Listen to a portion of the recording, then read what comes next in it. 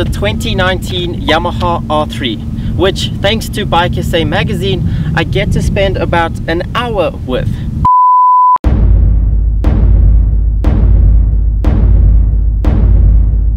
The freshly redesigned R3 that should now fit more snugly into the R family, both in its looks and performance. Now, this is a bike that I was genuinely excited when I heard that I could spend an hour with it. It's a bike that I've really wanted to have a go on since they were first launched. Unfortunately, I missed the first generation, but I'm just in time to experience the second. When they first came out, they filled a really important gap in the market in the displacement area. They're not too fast to learn on, but not so slow that you'll get bored of them within a few months. Even as a track bike, I think the 300 class is currently the best choice. They're cheaper than a 600, for example. They're cheaper to repair if you were to drop it. The power they can put out is manageable but not intimidating. And they will go through a lot fewer tires than a bigger bike as well. But to make the most of the time that I have with the R3, I decided to make this video around answering your questions about it. So I did what any social media addict would do and put out an Instagram Q&A asking what you guys would like to know about it. But that was already 5 minutes gone. I then realized 2 minutes later that it would probably take more than an hour to get enough decent questions in to answer. And by then the bike would be gone. But thankfully I had my phone, which in the Notes app I have a note where I store all the questions I've ever had about the Yamaha R3. So I could just turn to that in my time of need. So let's do some rapid fire questions from my Notes app. No, it's actually a 320.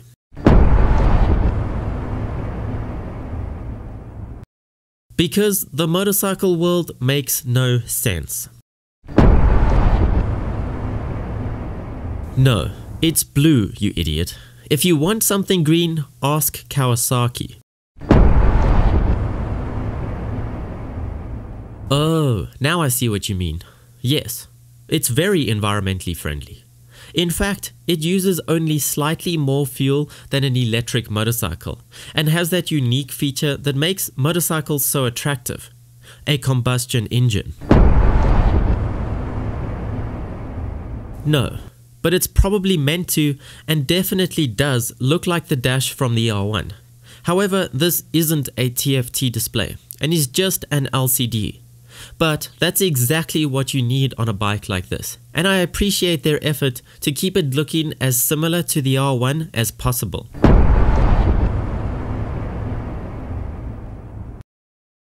I would think it's to make it easier to hook out when it's tucked into the bike, but it looks ridiculous, it's easy to trip over, and the people that buy this bike know how a kickstand works. They don't need a 3-foot pole to find it.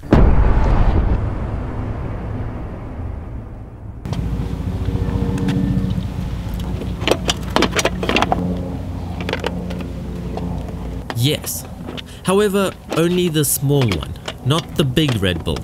But I guess that's better than no Red Bull at all.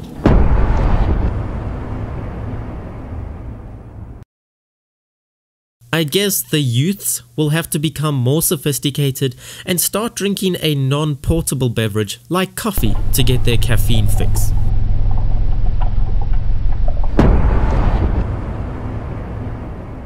Probably not, but a 300 needs every advantage it can get.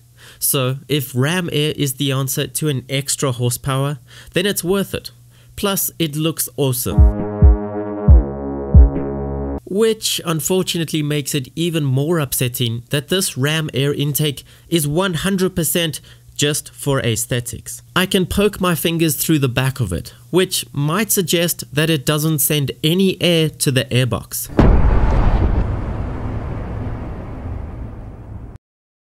Really? That's a ridiculous question. It obviously uses the intake on land and its gills when it's underwater. Honestly, why do I even answer these questions?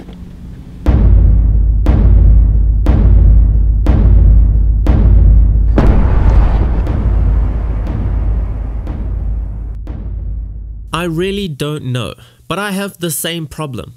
No matter how many bikes you've ridden or how high up the displacement food chain you go, this little bike just seems to tickle your motorcycle funny bone.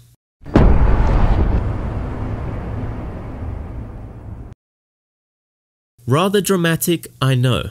It definitely doesn't look so bad when twisting it. However, when riding, it feels like your arm can barely rotate enough to reach the stop.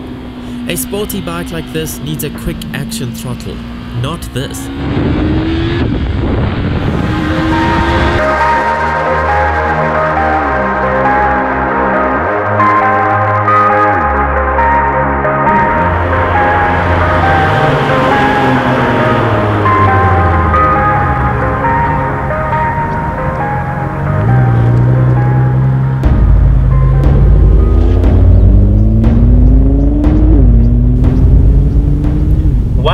That took a lot less time than I was expecting. We still have about 5 minutes left with the R3, which actually works out perfect because now I have time to remind you that the August issue of Bike SA is out now, which has my very first column inside it. So if you are interested, pick one up, or if you can't, I will link the digital copy down in the description below. It just me, or does it kind of look like it says R1 here? There's an R, and there's like a line. But it's not an R1, it's an R3. I get the design, but it just didn't work. But anyway, that is pretty much all the time that we get to spend with the R3 today, unfortunately. I have no doubt that your questions would have been exactly the same as my questions, maybe just worded a little bit differently. But if a review is what you were after, keep an eye out on the next few issues of Bike SA magazine, and I should probably start talking a little bit faster because I have to get this bike back in about 3 minutes and I don't think that I'm going to make it.